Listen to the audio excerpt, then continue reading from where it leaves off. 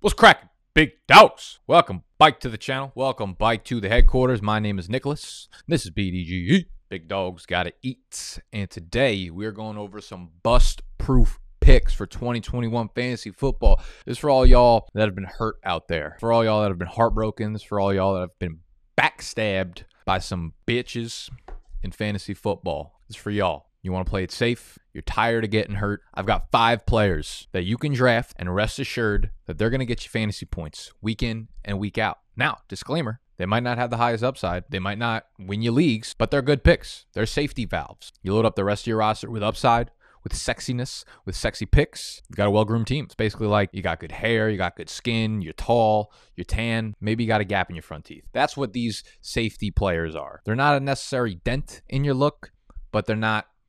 And who knows, maybe they've got a higher ceiling than I'm giving them credit for. But I know they're good players, and I know you'll like to draft them, and I know that you'll love my fucking content if you continue coming back to it. All right? So hit that subscribe button, scroll down below, it takes 2 seconds, and hit it, and hit thumbs up while you're down there. Let's get into thy content. Before we do that, y'all know we got to tuck our shirts in. Stop yelling, and let's eat.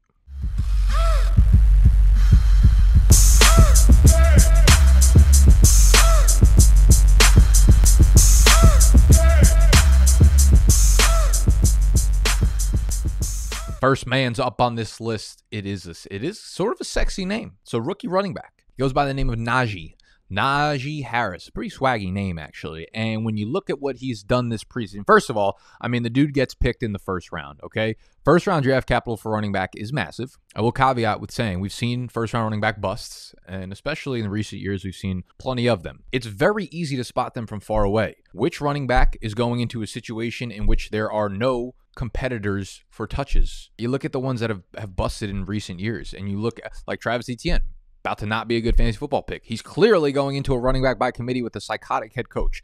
Najee Harris is going into a situation where they don't have any other running backs. They want to run the ball more. They want to stop relying on Big Ben's 75-year-old arm. Najee Harris, clear-cut 225-pound plus back, going into a situation where Mike Tomlin is going to use him like he's used every other back in his history, dating back to Rashard Mendenhall, Willie Parker, Le'Veon Bell, James Conner, D'Angelo Williams. Najee Harris is so safe when it comes to volume, and we're seeing that come to fruition in the preseason game.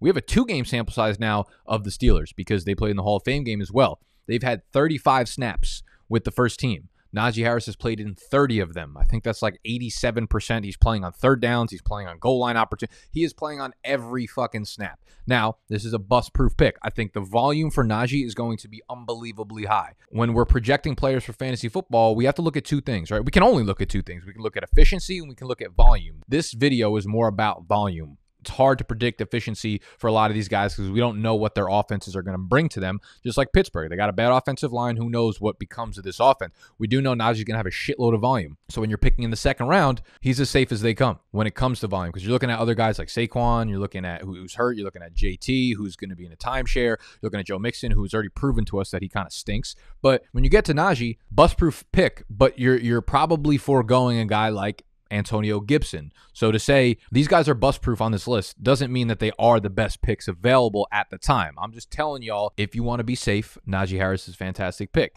If you like to shoot for upside, a guy like Antonio Gibson going off the board in the same spot has more upside, okay? Najee doesn't have the upside Gibson does. Gibson has top 3 fantasy upside. Najee Harris does not because of the situation he's in. But he's safe as hell because there's no way that he doesn't end the 17-game season with 350-plus touches. Najee Harris, absolutely safe blanket there, as are both of the Rams wide receivers, because Matthew Stafford comes in. This is going to be a pass-first offense now. And the thing I mean, we've seen it year in, year out. Woods, Kupp, they are what this passing offense is. Sean McVay wants to pass the ball when he has a quarterback that he could trust. He even did it with Jared Goff in the first couple of years before he knew he couldn't trust him, right? He was like the girlfriend that was like, oh, yeah, you go out with your friends and do your thing, and then you go to the club, you fucking pull up one time, and you see her making out with somebody else.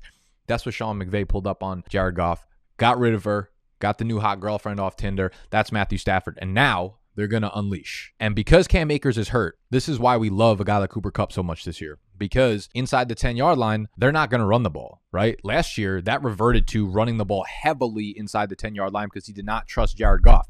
But the years prior, they had been a pass-heavy team inside the 10-yard line. We saw that swap last year because he didn't trust him. He didn't want to turn over the ball when they were in clear point getting situations, and that led to Cooper Kupp finishing with 3 touchdowns. Okay, Cooper Kupp is usually a massive part of the game plan inside the red zone. So we know Woods is going to get carries. We know he's going to add on 100 to 200 rushing yards. We know he's going to be a PPR machine. We know Cooper Kupp's going to be a PPR machine in the slot. We've seen Matthew Stafford pepper the slot targets to his guys over the middle. Both guys are going to be the center of this passing offense, an offense that's going to pass the ball heavily when they get near the end zone. Both of them are extremely safe picks. You know, you're looking at the middle fourth, end of the fourth, early fifth for some of the non-competitive leagues maybe. They are the perfect wide receiver to just give you a nice little safety blanket there in the middle of your drafts. Player number 4. We've done 3, right? We did Najee Harris, we did Cooper Kupp, we did Robert Woods. Player number 4, we've got TJ Hockenson, man. TJ Hockenson, like, basically, real quickly to give you the entire breakdown of how I'm approaching tight end strategies this year is I will not be paying up for any of the top tight ends, okay? 1, I just want Robert Tonyan. That's who I want. Rounds 9, 10, 11, 12, wherever you can get him, Robert Tonyan is the guy that I want to own this year. However, the guys going before him, you look at like the top bunch of guys. Travis Kelce, I'm not going to take him in the first. I would take him in the second. Darren Waller, not going to take him in the second. I would take him in the third. George Kittle, not going to take him in the third. You guessed it. I'd motherfucking take him in the fourth. Kyle Pitts, not going to take him in the fourth.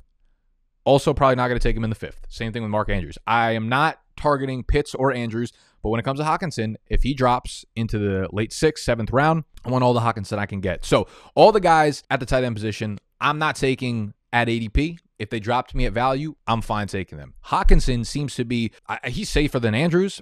He's safer than Kyle Pitts. He's safer than anyone going even close to behind him. Dallas Goedert, Noah Fant, Tyler Higbee. It's not even close. He should be in his own tier behind the top 3, in my humble ass opinion. TJ Hockenson saw over 100 targets last year. He was in his second year. Every report out of camp has been fucking blazing about TJ Hockenson, that he's been the best player in Detroit by far this summer. You know, we could take their word for it, but here's the way I'm looking at this. Like, again, he had over 100 targets last year. There was only 5 tight ends that did it, and very rarely do we see that happen. They have, this is a real number, they have 327 vacated targets leaving this offense, right? You think of Marvin Jones, and there goes 115. Kenny Golladay was out most of the year with 32. But then you have smaller guys like Danny Amendola. All their running backs are gone, like Kerryon Johnson, Adrian Peterson, like Jamal Agnew. Like all these little role players that you don't think of combined to leave 327 targets in the wake of this passing offense. And sure, they bring in some players. They bring in Jamal Williams, Tyrell Williams. All the shitty Williams brothers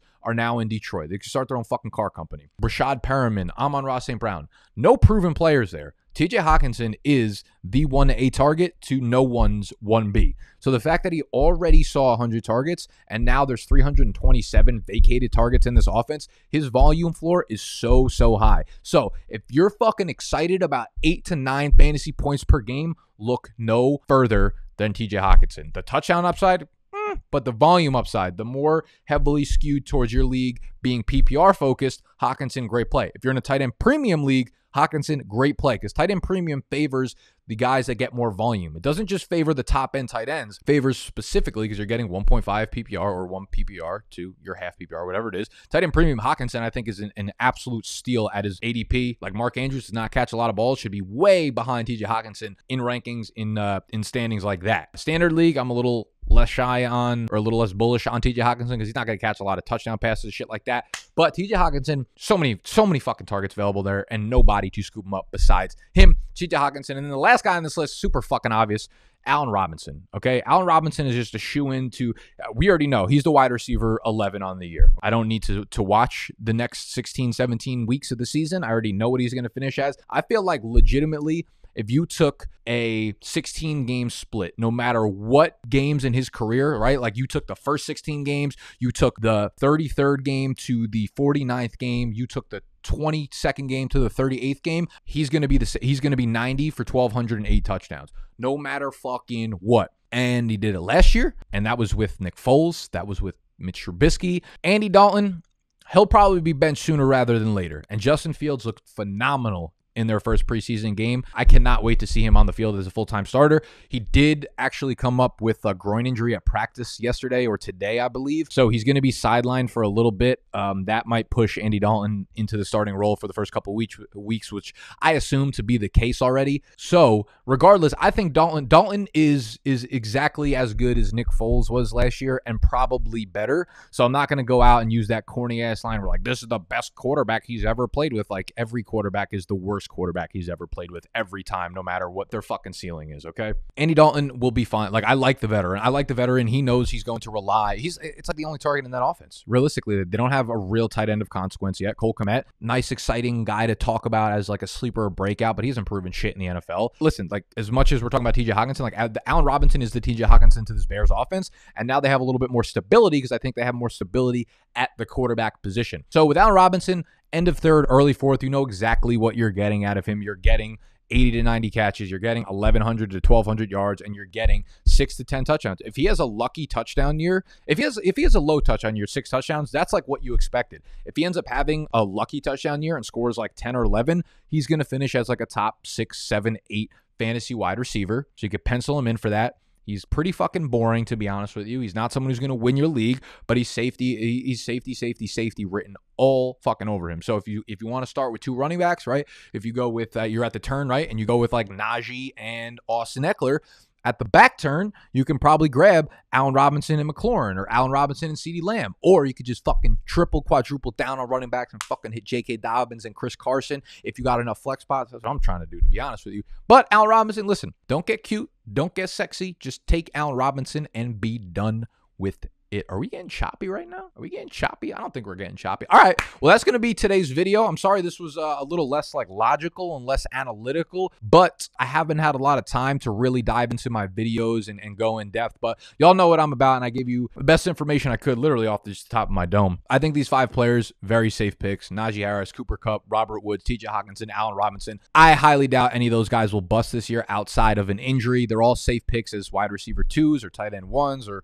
you know, back end running back 1s in Najee Harris's case. So you could draft them and not have to worry about them being risky. They obviously come with a little bit less upside because the safety is factored into it via volume or via a bad offense or whatever the case may be. If you enjoyed today's video, we do videos like this every single day, so just subscribe to the channel, hit the thumbs up button. Please, God, make sure that the volume has been on for this podcast as it has. Woo! That's it, and see y'all tomorrow on Fade the Public.